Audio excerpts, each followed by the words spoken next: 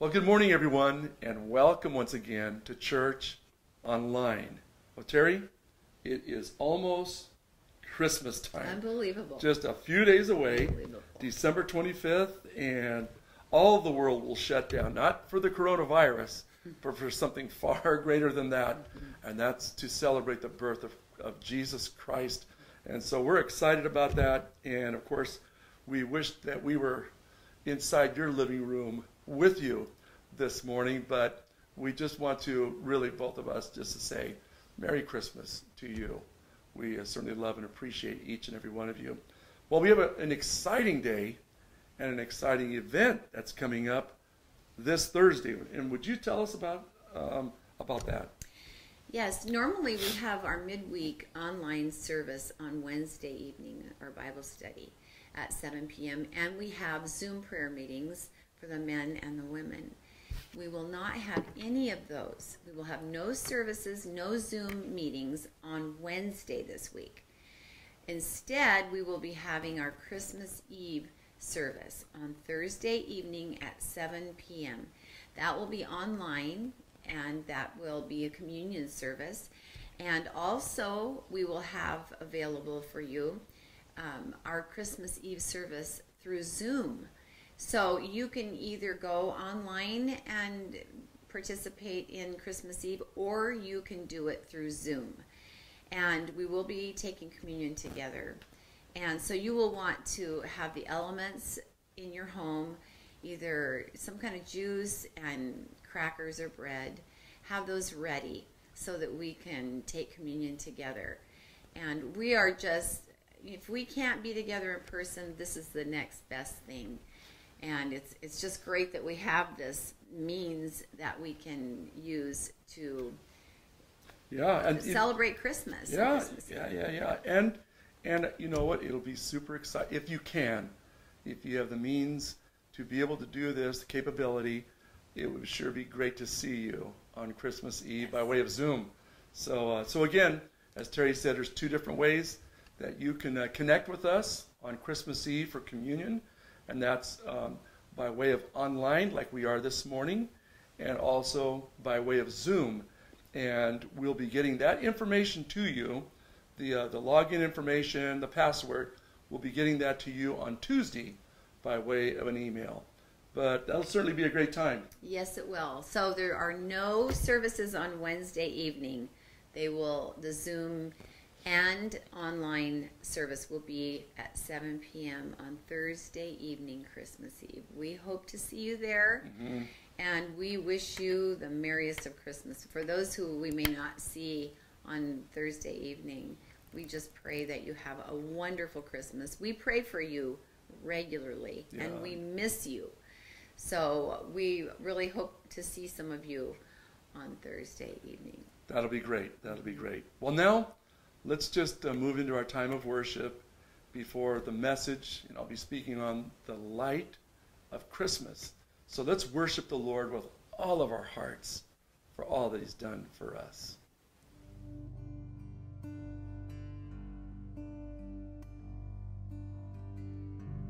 Were the Word at the beginning, one with God the Lord Most High,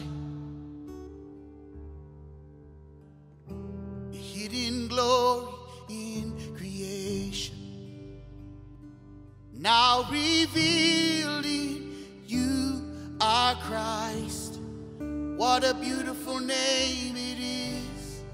What a beautiful name it is.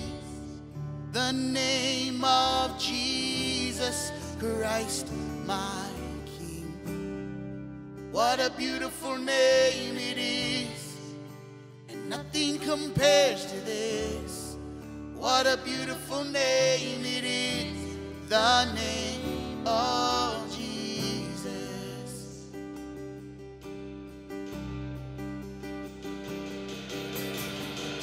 You didn't want heaven without us, so Jesus, you brought heaven down. My sin was great, your love was greater.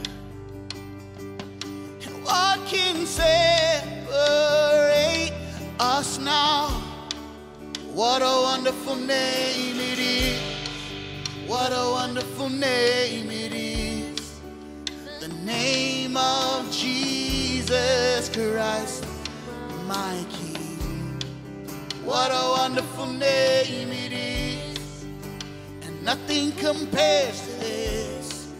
What a wonderful name it is. The name of Jesus.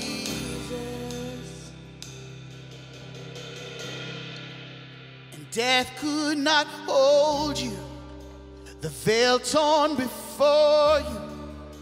You silenced the boast of sin and grave. The heavens are roaring the praise of your glory, for you are raised to life again. You have no rival, you have no equal, now and forever, God, you reign. And yours is the kingdom, yours is the glory, yours is the name above all names. What a powerful name it is. What a powerful name it is. The name of Jesus Christ, my King. What a powerful name it is. And nothing can stand against. What a powerful name it is. The name of Jesus. And you have no rival, you have no equal, now and forever, God, you reign.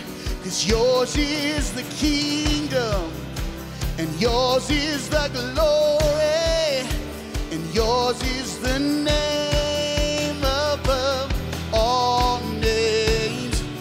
What a powerful name. What a powerful name it is. The name of Jesus Christ, my King. What a powerful name it is. Nothing can compare against. What a powerful name it is. The name of Jesus. What a powerful name it is. The name of Jesus. What a powerful name it is. The name of Jesus.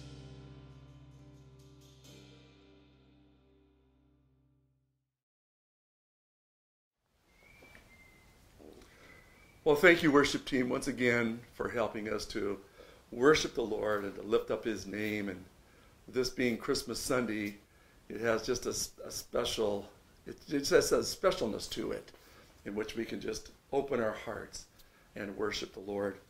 Well, this morning I wanted to share with you for a few moments a message that really hits home, especially at this time of the year, and especially the climate in which we find ourselves in today. And the title of my message this morning is The Light of Christmas. The Light of Christmas. Now, one of my favorite parts of Christmas is the lights. I love the lights. It seems that November, the stores start to put up the Christmas trees, and they start to put their lights up, and then followed by the city. The city starts putting lights up and Christmas decor, and then it hits the neighborhood, and people start putting their lights up. We put our lights up, and it just seems to light Christmas up, and I just love it. And I think you probably have a street close to you, or a neighborhood, a certain part of the city where people just go all out and they put lights in their places galore, and it just lights up the whole area.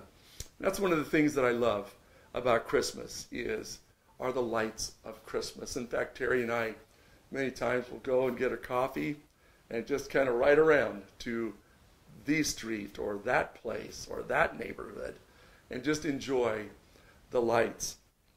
And in the lights of Christmas, they, as I mentioned before, they just seem to light up everything. And it's always been interesting to me that December 21st marks winter solstice. And as you know, in fact, I believe I mentioned this last week, that winter solstice, which is December 21st, it's tomorrow, is marks the longest night of the year and the shortest day of the year. And it's always intrigued me and always been so interesting to me that in the darkest part of the year, the date, December 25th, in which we celebrate the birth of Christ, isn't it interesting? The darkest part of the year, the light of Christmas and the message of Christmas just pierces the darkness. Well, lights have always been an important part in Scripture. We see it from the very beginning of Genesis all the way through the Scripture, where light has played an important part. And let's think back a little bit and look at the shepherds and the experience that they had. The angels put on a dazzling light show for the shepherds who were out in the field watching the sheep by night. And the Scripture says the angel of the Lord appears to them, and they saw really not just Gabriel who had a message for them, but the angelic host joined them, and they glorified God. And I can only imagine, one of the things that I enjoy at Disneyland is Fantasmic. That is a dazzling light show. But I want you to know this morning that Fantasmic doesn't hold anything to what the angels put on that day. And I just want to read the Scripture here, and let's look at how the light impacted them. And it says in Luke chapter 2, verse number 8 says, "And there were shepherds living out in the fields nearby, keeping watch over their flocks by night. And an angel of the Lord appeared to them, and the glory of the Lord shone round about them." So right there we can see there is a lot of light that's taking place in the midst of the night while the shepherds were watching the sheep. It says, and the angel said to them, "Hey, don't be afraid. Don't be afraid. Don't be afraid. I bring you good news that will be a cause for great joy for all people." And then the angel said this here, beautiful statement. He said, "Today in the town of David, a Savior." If you have your Bible open to Luke chapter 2, verse number 11, you might want to even circle that there. I've got that in my Bible. "Today in the town of David, a Savior has been born to you. He is the Messiah. He is the Lord." And then they said, "This will be a sign to you. You'll find the baby wrapped in clothes and lying in a manger." And then suddenly, the Scripture says, verse 13, suddenly a great company of heavenly hosts appeared with the angel Gabriel, and they were praising God, and they were saying, "Glory to God in the highest, and on earth peace to those whom his favor rests." Can you imagine what that must have been like? The glory of the Lord shone round about them. And here are these angels. What a show that was. And it accompanied a tremendous message. They were saying to these shepherds, the first people to receive the invitation to visit Jesus Christ, the Christ child.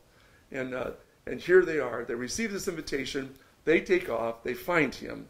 And they worship him. Well, they weren't the only ones that had a light show or had light involved in the Christmas narrative, but there were the wise men. The wise men saw another bright light in the sky, and they followed it to where Jesus Christ was born, to where the Savior was born. And I want to read this passage as well. It says, "After Jesus was born in Bethlehem, in Judea, during the time of King Herod, the Magi from the east came to Jerusalem, and they asked, 'Where is he who was born King of the Jews? We saw his star.'" And I'll tell you right now, it wasn't a dim star. It was a bright star. It was filled with light. It says, we saw a star, and when it rose, and we have come to do what? We have come to worship him. And then they had some dialogue with King Herod. And then after their dialogue with King Herod, he said, hey, go search for the Messiah. Go search for Jesus. And when you found him, come and tell me about it. And then after their conversation with King Herod, the scripture says that they saw that light again, the star that led them and took them to where Jesus Christ was. It says, and that star they had seen, when it arose, went ahead of them until it stopped over the place where the child was. And when they saw the star, the Bible says they were overjoyed. They were overjoyed. They were excited. They were happy. They were overjoyed. And they came and they found Jesus there. And then the Bible says they knelt down and they worshiped him and they offered him gifts of gold, frankincense, and myrrh. And so light has always been a major theme in the scriptures. The Bible says in 1 John chapter 1, verse number 5, it says this here, God is light. God is light, and in him there's no darkness whatsoever. There's no darkness at all. Genesis chapter 1, verse number 3 says, God said this, let there be light. And there was light. In John chapter 8, verse number 12, Jesus says, I am the light of the world. John chapter 12, verse number 46, Jesus said, I have come as a light to shine in a dark world, so that all who put their trust in me will no longer wander around in darkness. And I think it's important for us this morning to recognize and to know that he's not talking about a physical darkness here in this passage of Scripture. He's talking about a personal darkness, a spiritual darkness in a person's life. And so we look at personal darkness or a lostness, and it doesn't take us long to recognize and realize in life that everybody, I don't care who you are, how long you've served the Lord, or if you just became a follower of Jesus Christ yesterday, everybody has dark days. Everybody does. Doesn't matter who you are. Everybody has dark days when you just have that feeling of, man, I just don't want to roll out of bed. I don't want to face the day. The problems just seem so insurmountable that are before me. You don't want to see anybody. You don't want to do anything. You have that dark day.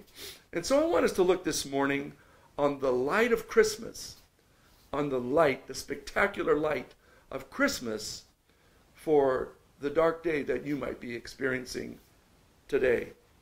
And dark days, I call them the four death D's, the dark days of disappointment, the dark days of distress, the dark days of doubt. And then there's the dark days of depression, the D killers, disappointment, distress, doubt, and depression. And so we experience dark days periodically in our lives. We experience dark days of doubt.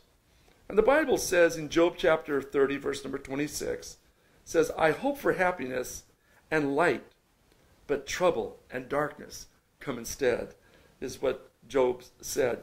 And so there's been a lot of disappointment that has gone around. This has been a different year, that's for sure.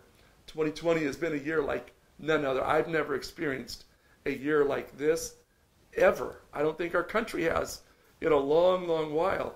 It's been a year that's been filled with disappointment. We had just gone through the elections.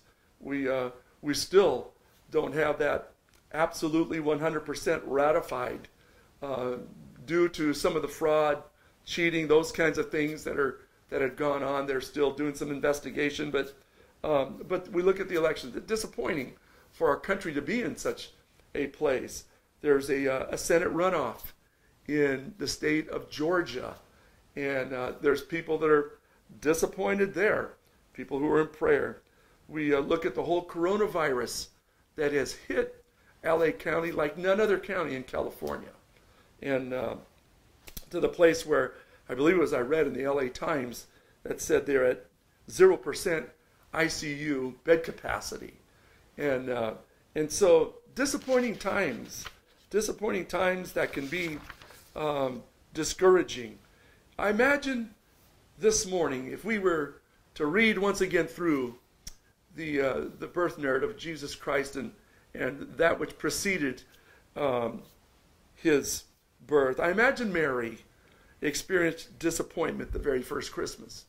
Because think about it. Mary's been told, she's been told that you're going to bear the Messiah, the Son of God. He's God come in the flesh. And she recognizes this and realizes this and is thinking, wow, and humbled in this situation. And so she goes on this long journey to get to a place where she finds that there's no room at the inn for her. And so she has this promised child, the Messiah. She has this child not at a hotel, not at a Holiday Inn or a Hilton or not even a Motel 6. The innkeeper sends her to a stable. And so I'm sure that she had some disappointment for sure in that. There's also the dark days of distress where you just feel overwhelmed with what is taking place and going on around you. And I'm sure that Mary probably felt distressed as well at the very first Christmas. Because in the first place, she's 9 months with child, and she's got to ride on this donkey. Some say it was she rode in a cart actually. Some say it was, she did actually do the donkey ride and all. But whatever the case, 9 months pregnant, and she's making this trip to Bethlehem. And I think for sure that had to be awfully stressful for Mary. She's having the first baby she's ever had. She's all alone in this stable. And I think that would be really stressful. David in the scripture says in Psalm 22, verse number 1, he experienced distress. He said, I cried desperately for help, but still no one comes. And so my guess this morning for us, for each of us, for those that are listening in this morning, I'm sure that you've experienced some dark days of distress yourself personally, dark days of stress where you're stressed financially. It might be you're stressed physically. You might be stressed relationship-wise.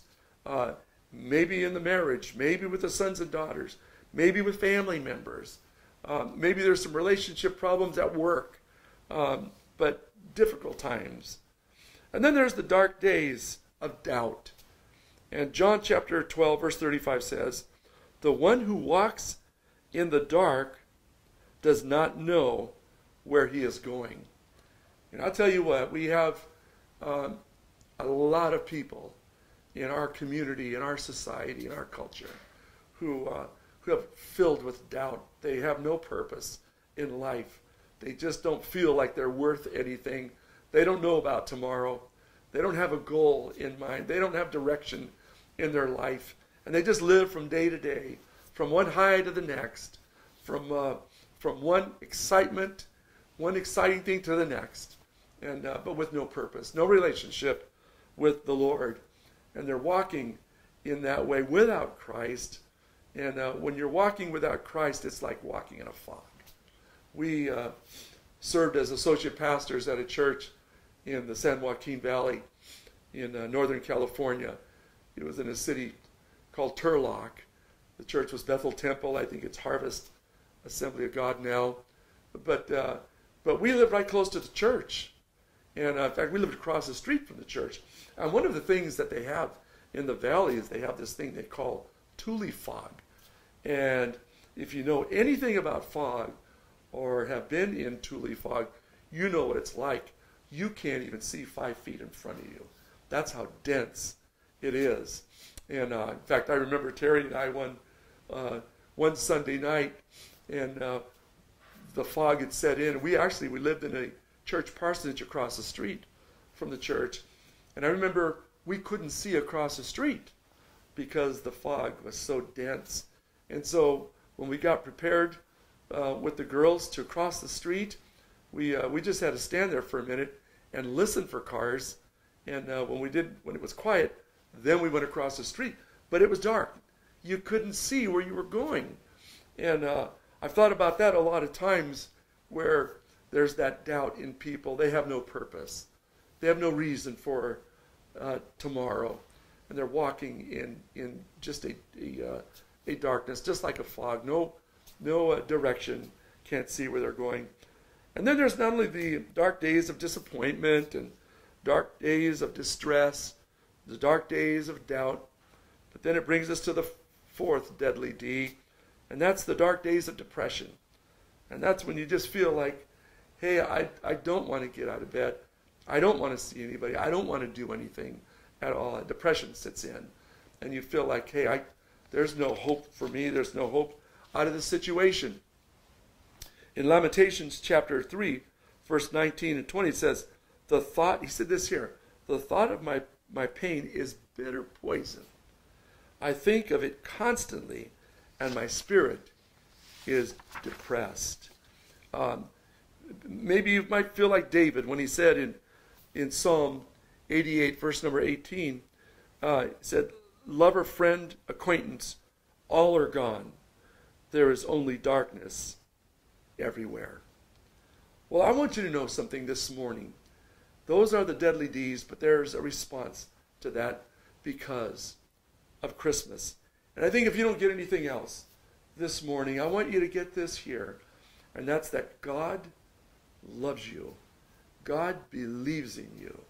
God made you to win. He didn't make you to lose. He didn't make you to be wandering around in a fog, in a dense fog. But he made you to win because he loves you and he wants relationship with you. But Pastor Sammy, you don't know what I've done. You don't know my past. You don't know my history. You don't know last week. I may not. But Jesus does, and he still comes to you with arms wide open to say, come, come.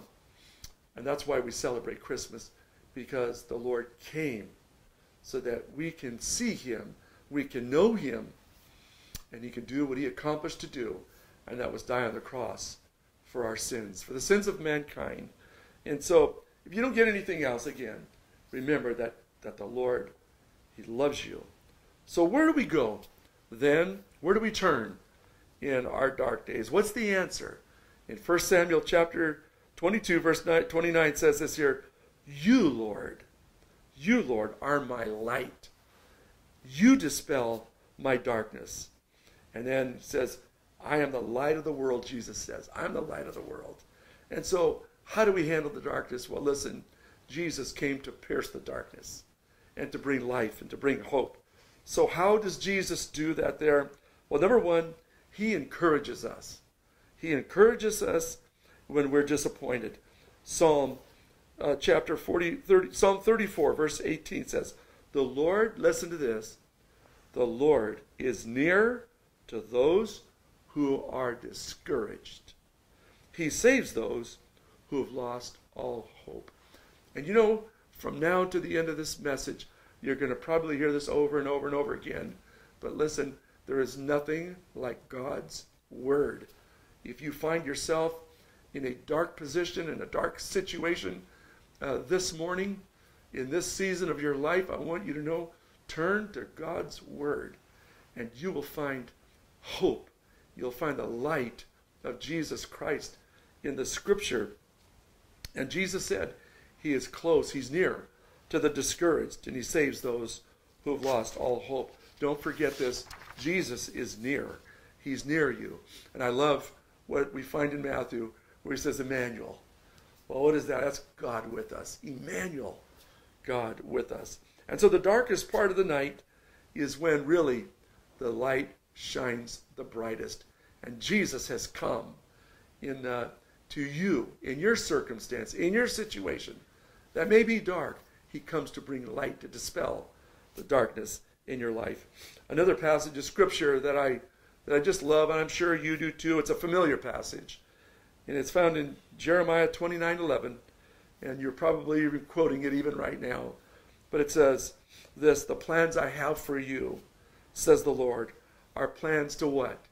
To prosper you, not to harm you, to prosper you, not to harm you, to give you hope. And what else? Not only to give you hope, but to give you a future. The Lord is with you. He's close to you. Open your heart to him. Embrace him this Christmas season. He's come to help. So God uses sometimes as well, I say this here, is that God uses sometimes disappointments and dark times to reveal himself to us. The second thing is he strengthens me. He strengthens me when I'm distressed. In Philippians chapter 4, verse 13, it says, and you probably have this memorized as well, where the apostle says, I can do all things through Christ who strengthens me. I can do all things through Christ who strengthens me. The Amplified translation says, I have the strength for all things in Christ who empowers me. I'm ready for anything and equal to anything through him who infuses me and gives me an inner strength. What a tremendous promise that is that we find in Philippians chapter 4, verse 13. If you find yourself distressed today, look at that passage of Scripture. Read that passage of Scripture. Meditate on that passage of Scripture. And I want you to know God's Word will dispel the darkness, and you'll sense the presence of Christ in your life like never before. Philippians 13, again, I can handle anything. I can handle anything with the power that Christ brings to us. Psalm 23, verse number 4 says, even though I walk through the valley of the shadow of death, I'll fear no evil, because, why? Because for thou art with me. Your rod and your staff, they bring comfort to me, Lord. So the theme, I love the Psalms. The theme of the Psalms really is life can be very awfully difficult, but God is faithful and he's there for us. That's the message of the Psalms. Life is tough, but God is gracious. He's merciful. God is good. Well, the third thing is he will guide me. He'll guide me when I'm doubtful. When I'm doubtful. When I'm in that fog, he'll guide me if I will look to his word.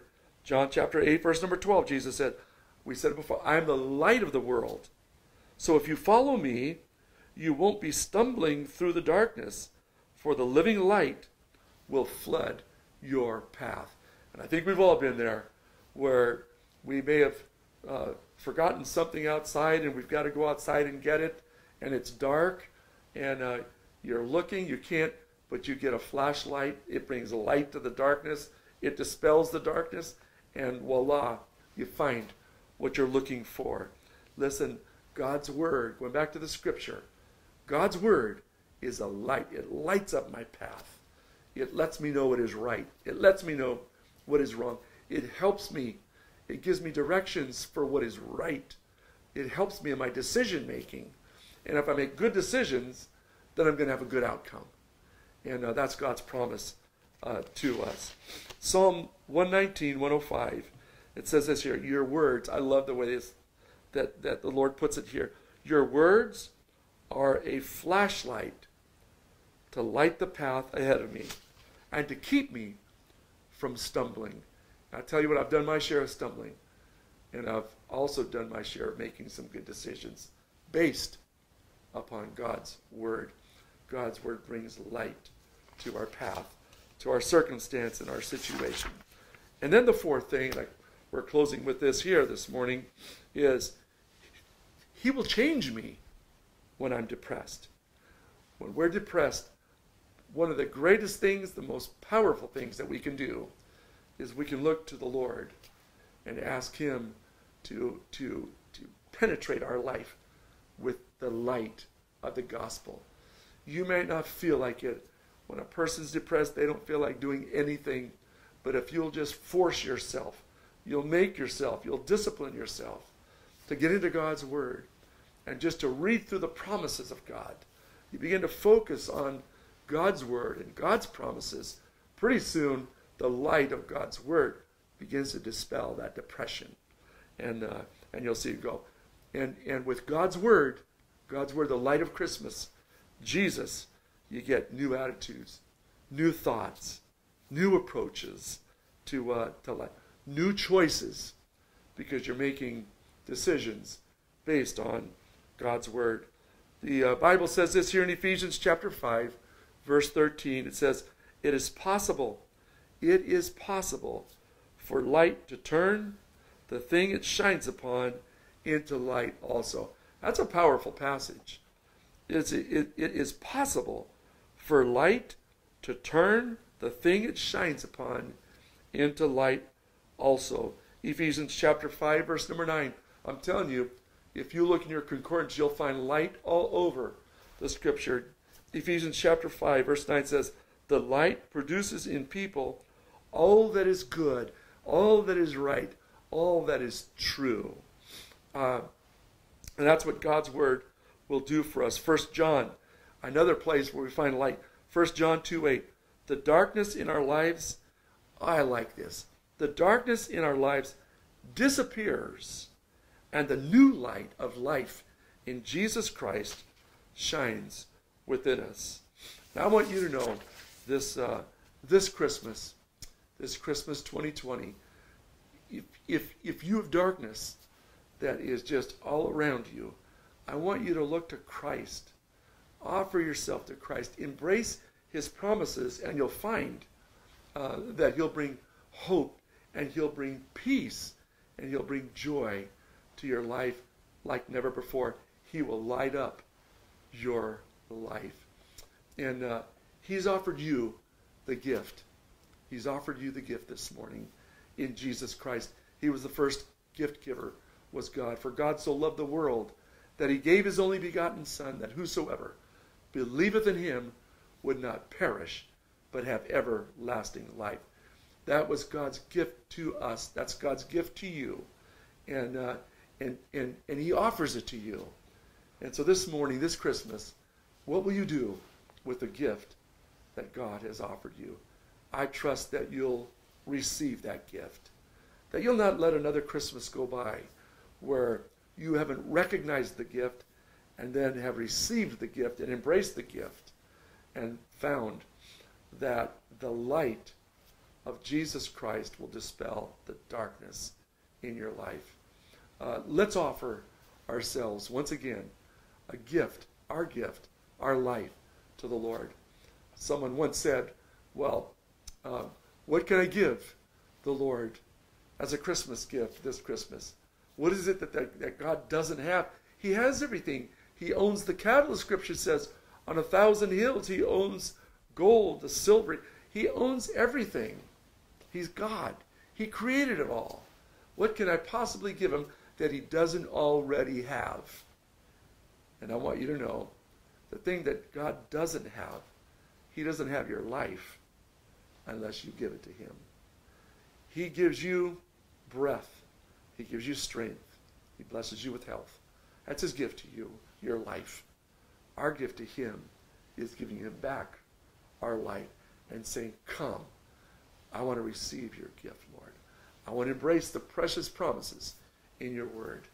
And I want you to know you'll be hard-pressed to experience a lot of dark days in your life if Jesus is the King of your life. Lord, we're so thankful at this Christmas time, this season, Lord, when we recognize the gift of Christmas. That, God, it was you come in the flesh to walk amongst mankind so that we could see what you were like and know you. And you did this, Lord, for a reason, and that was that so that you could go to the cross, die on the cross, be raised from the dead, and then offer us the gift that you offer us this morning. The gift of purpose, the gift of eternal life, and the gift of forgiveness for our sins, a clear conscience. Lord, thank you for that. We want to do that this morning, Lord. As your church, we want to embrace your promises. We want to embrace and receive the gift of Jesus Christ. We ask you, Lord, to come anew and afresh in our lives. As we, Lord, move into this new year, the year 2021, Lord, we want to dedicate ourselves to you. We want you to dispel every ounce of darkness around us. And Lord, we'll be thankful for it. In Jesus' wonderful name we pray. Amen and amen and amen. Well, God bless you, and we look forward to enjoying a Christmas Eve communion time with you, whether it be by church online as we are today, and or may it be by Zoom. But we just want to invite you to enjoy a Christmas Eve communion service together with Terry and I. We look forward to it, whether it's by Zoom or Christmas Eve communion service online. Well, listen, once again, God bless you, everyone. Have a great rest of the day.